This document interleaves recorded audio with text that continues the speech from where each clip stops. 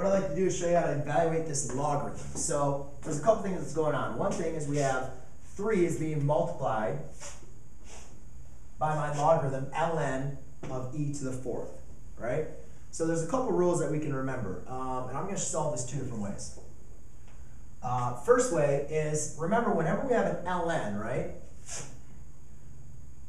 Actually, let's not go about that right now. Whenever I have an exponent, I can always put my exponent in front of my logarithm and write it as a multiplication. So right now I have a multiplication problem. Well, I can rewrite this as another multiplication. I can bring this 4 down in front. So it's going to be 3 times 4 times ln of e.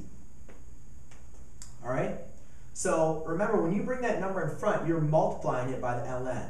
Now, what is ln of e? Remember, ln has a base e. All right, so that's going to be my base.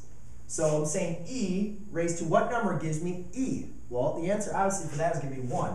So it'll be 3 times 4 times 1. Well, that answer equals 12. The other way we could simply look at this is ln of e raised to the 4th. Well, one thing I know is I already know that ln of base e to the e is going to equal 1. And whenever that's raised to that exponent inside of my logarithm, I know that this is just going to be left with 4. So it'd be 3 times 4. 3 times 4 is 12. All right? So that's how you evaluate a logarithm without using a calculator.